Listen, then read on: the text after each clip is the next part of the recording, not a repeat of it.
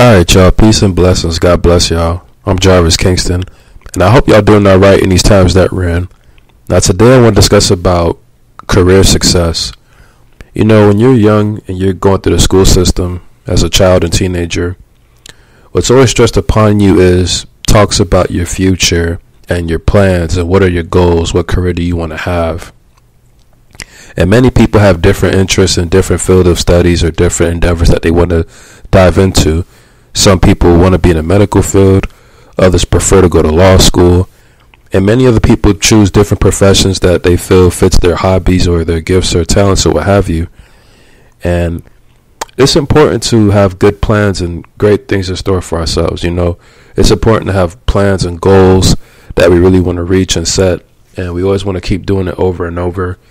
You know, everyone wants success and everyone wants the finer things in life, and we all know we have to truly apply ourselves and plan and be strategic and work really hard and smart towards it. But as these times go along, we start to see that a lot of plans don't always fall through. A lot of things that we said we always wanted to do, we end up not doing it. Some of us aren't really a man or a woman of our word. Sometimes we switch courses or switch plans or, switch up our goals because of certain circumstances. You know, you might lose an interest or desire in something, so you decide to settle for something else. Or a woman might get pregnant, or she might have a few children or get married, and her goals in future might change as well. And then other people, they don't care what circumstances they have. They still end up getting their goals, and they're very ambitious, and they end up getting it anyway. But all in all, you know, it's very important that we keep God first in everything that we do. We really want to seek God and our plans and desires, you know, because we always have our own selfish ambition. We always have our own self-interest, and we always have things that are for self-glorification. But is our career and our work centered around God? Is our success really God's will for our lives? You know, it's very important that we evaluate and ask ourselves that, because sometimes people end up worshiping their own career. Some people end up worshiping their own job. Some people end up worshiping their own status. They end up worshiping their own accomplishments, their own degrees, their own titles, you know, and things like that. You know, once people kind of get into that corporate world, or they get into those certain work fields or work environments or study of fields or whatever endeavor they decide to get into, they end up kind of getting lost in that. And they don't put God first anymore. They don't center anything around God no more. Every time they do something, it's based around validation or self-glorification or trying to prove something so bad. And sometimes you have to reel that back and kind of ask ourselves, who are we outside of this? You know, what type of person am I outside of this job or career that I have? You know, would I really be the same person I am if I didn't have this going for myself, or if I didn't have this job or career? Would I treat people the same way that I'm treating people?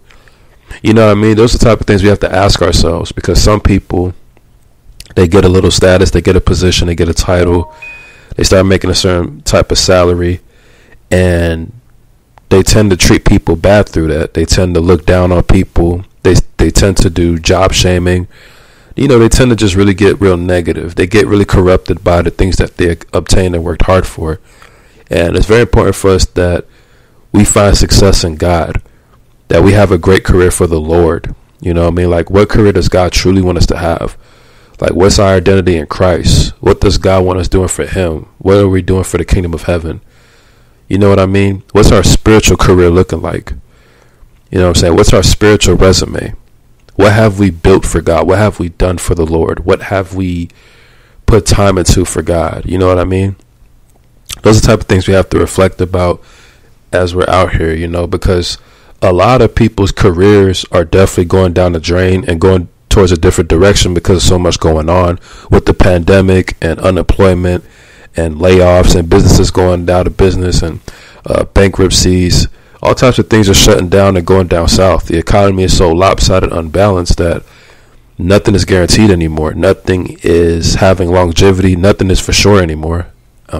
So as this corporate entities are going down the drain, many people's jobs and careers are going down the drain as well. So now everyone is finding different things to do such as side hustles or content creating or getting into investing or Bitcoin, cryptocurrency, things like that. Everyone's having multiple different backup plans and last minute things that they're getting success in, because when the pandemic broke out last year in 2020, everybody resorted to working remotely and staying home. Everybody resorted to cryptocurrency and investment.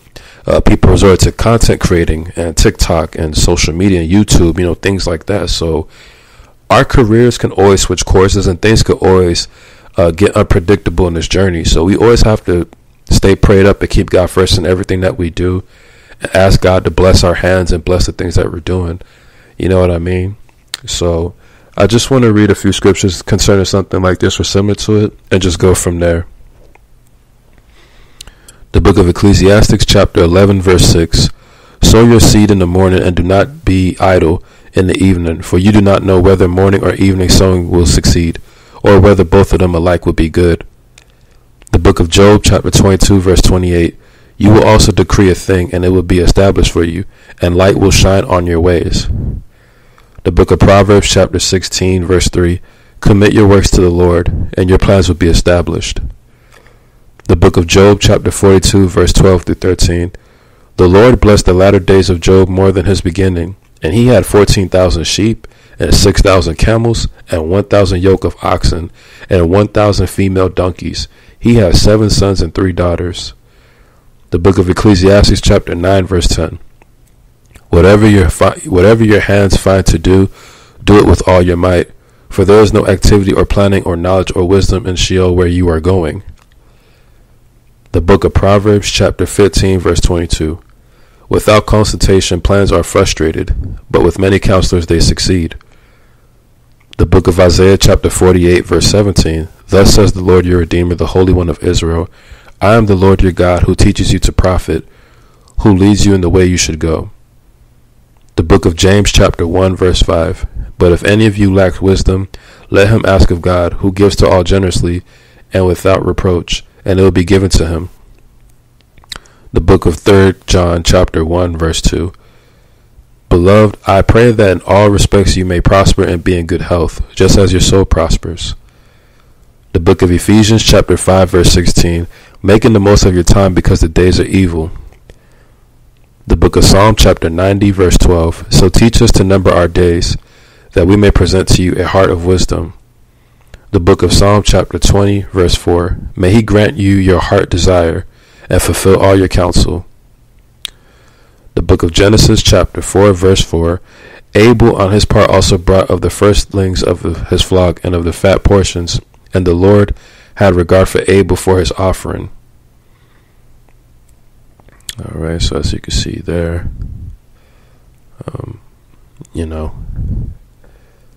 it's very important that, we do everything with all of our might. God blessed our hands. He blessed our health, our ability to get things done. So we have to go out and accomplish things, whatever our job or career is. Make sure you go out and handle that. And you dedicate it to the Most High, because that's what it's all about.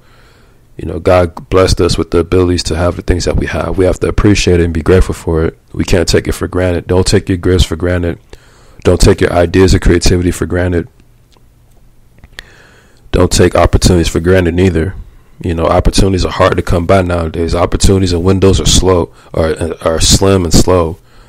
So you get an open door, you get an opportunity, pray on it, ask God, seek God about it first, and if God lets you prosper, proceed in it, then do your thing and handle your business. All right, the book of Joshua, chapter 9, verse 26 through 27. Thus he did to them and delivered them from the hands of the sons of Israel, and they did not kill them, but Joshua made them that day of hewers of wood and drawers of water for the congregation and for the altar of the Lord, to this day in the place which he would choose. The book of 2 Samuel, chapter 5, verse 4. David was 30 years old when he became king, and he reigned for 40 years. The book of Psalm, chapter 90, verse 17. Let the favor of the Lord our God be upon us, and confirm for us the work of our hands. Yes, confirm the work of our hands. The book of Psalm, chapter 138, verse 8. The Lord will accomplish what concerns me. Your loving kindness, O Lord, is everlasting. Do not forsake the work of your hands. The book of Ecclesiastes, chapter 3, verse 22.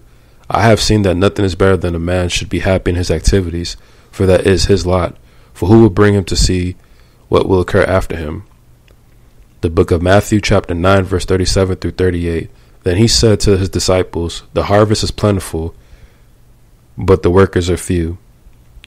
Therefore beseech the Lord of the harvest to send out workers into his harvest. The book of 1 Corinthians, chapter 7, verse 25 through 26. Now concerning virgins I have no command of the Lord, but I give an opinion as one who by the mercy of the Lord is trustworthy. I think then that this is good view of the present distress, that it is good for a man to remain as he is. Let's see. The book of Ephesians, chapter 5, verse 1 through 2. Therefore be imitators of God as beloved children, and walk in love, just as Christ also loved you and gave himself up for us, an offering and sacrifice to God as a fragrant aroma. So as you can see, it's important that in what we do with our hands, our ideas, our careers, our jobs, our activities, that we dedicate it to the Lord and we be happy in it. We have to remember that God wants us to be happy and joyful. These times we're in are very chaotic and unpredictable, but don't let that disturb your inner peace. Don't let that disturb the peace that God has gave you. Peace is the fruits of the Spirit. That peace and joy is going to keep you in these last days that we're in. You know what I mean? So understand that wherever you're at in your life, whether you are unemployed or employed, or you just got fired, you just got laid off, you got placed on unemployment, you got furloughed, if you got a promotion, you got a raise, you got a bonus, wherever you're at in your life, ask God for more wisdom, ask God for more love, ask God for, much more peace in everything that you do, and that your situation does get better through it all. All right. So I pray that whoever listens to this message, I pray that you get baptized, you start your life over for the Lord. I pray that your life gets better. I pray that you have new beginnings and that you get new wonders and signs and miracles. I pray that wherever you're at in your physical life, your carnal life, whether it's dealing with your job or career situation, or if you're lacking one, or wherever you're kind of at, that let God steer you in the right direction. Let God lead you and place you in a better position than you were before. All right. Whatever was lost or broken or sabotaged from you, let God restore that double, triple portion, 100-fold, 1,000-fold. Let God bless you abundantly, and don't let your work go empty-handed. No more empty trips. No more things going void. Everything's going to have a reason and purpose for what you do from now on. I'm Jarvis Kingston. I got much love for y'all. God bless y'all. Peace.